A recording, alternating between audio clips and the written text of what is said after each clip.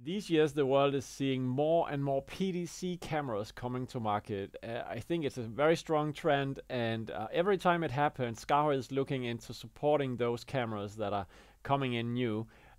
Our controllers are universal controllers, and if you take something like the Avonic camera that we are going to look at in this video, it fits perfectly with the PTZ Fly, for instance, or the PTZ Pro and PTZ Extreme, of course. It doesn't matter, because whenever we do the software integration, our controllers across the whole range is going to support them. And one of the things that's special about our PTZ controllers is that we integrate directly with the camera's parameters. So we make sure that the iris, shutter speeds, the gain values in the cameras are actually implemented in the controller, so you see the real values in the displays. And we also go through all the commands, and in this case it's a VISCA camera, VISCA over IP camera, so those commands supported in the cameras will be in the controller, and those which are not will not be in the controller. And in this way, our universal controllers, generic controllers, will not feel that generic. They will actually feel like a native experience.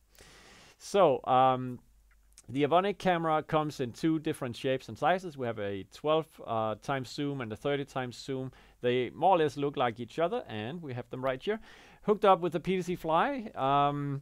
The PTZ Fly is a nice small controller with great OLED displays. It has power over Ethernet, so it's a single cable solution, power and signal on a single cable, and that's just lovely.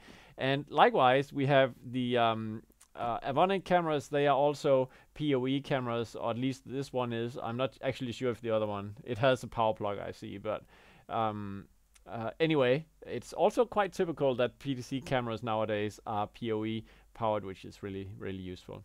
So these are the two models, and you can see how they are recognized by the PTZ Fly. So we have camera 1 and camera 2. Let's just try camera 1. So let's see what is happening when I'm turning the joystick slightly. You can see I'm zooming in on the fruit there, and I can also, of course, I can pan, I can do it quickly, I can also do it slowly, and like that's what I'm doing here.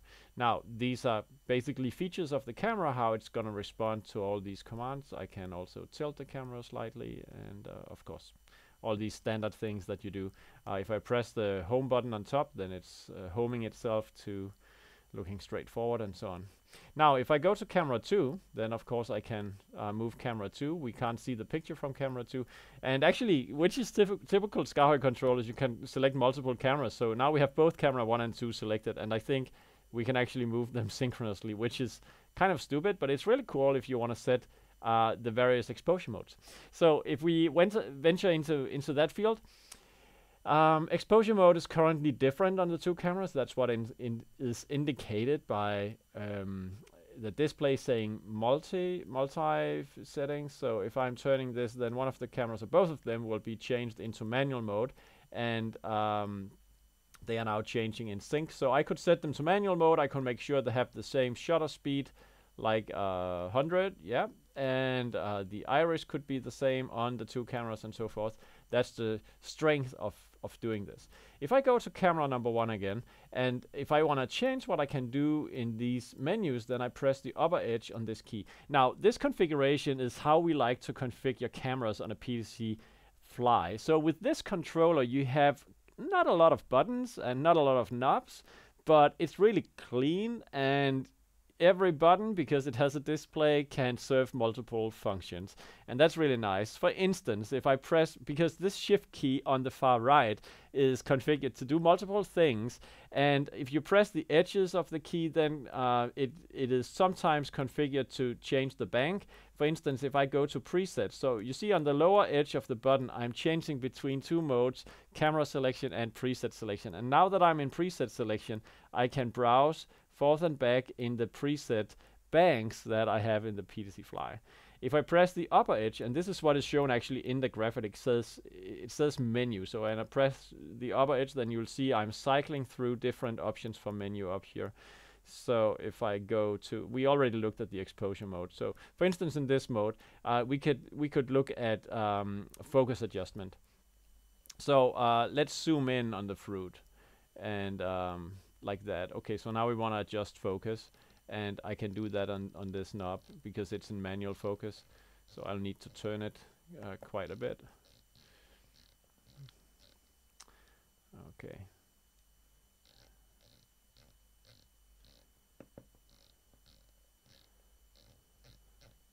Actually, something is happening. It's just so fine-grained that it doesn't really...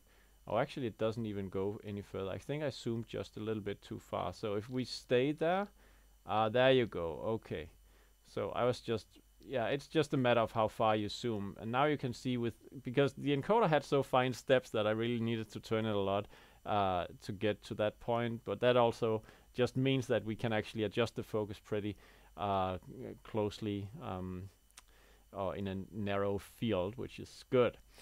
Now, we have other things in these menus. Apart from exposure mode, we have white balance mode, so I can change auto to indoor to outdoor to one push to manual mode, and I can adjust parameters like these. Let me see if I'm just moving this a lot. You can see I'm adding a lot of red color to the image in manual mode.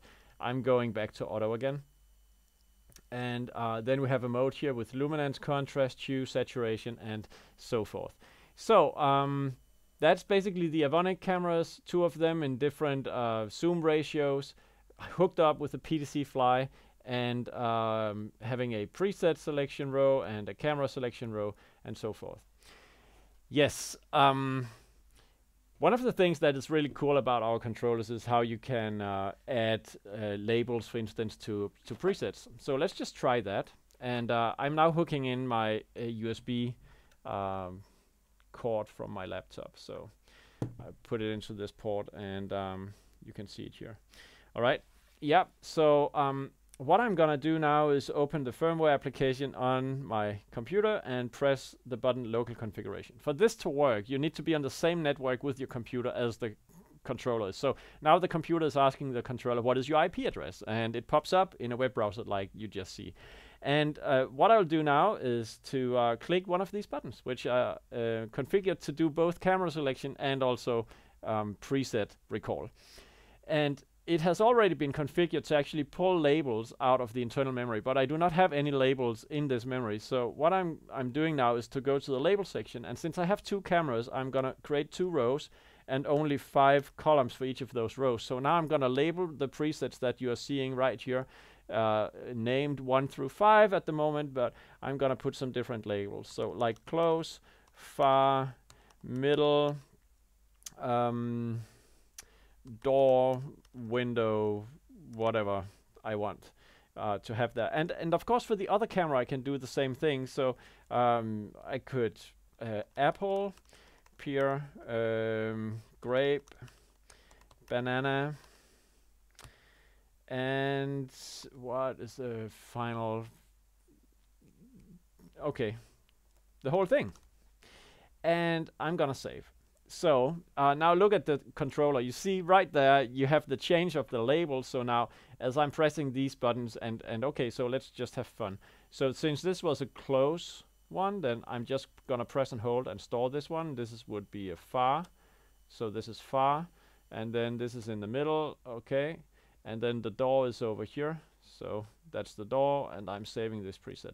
So if I go to the other camera, camera number 2, and I go to the preset selection, you can see that I have a whole different set of labels now. Apple, pear, grape, banana, the whole thing.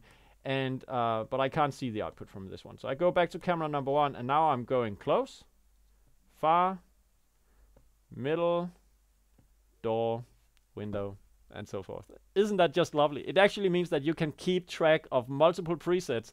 No need to note down on a piece of paper anymore because you have labels right on your SKAARHOJ controller, and that's really, really nice.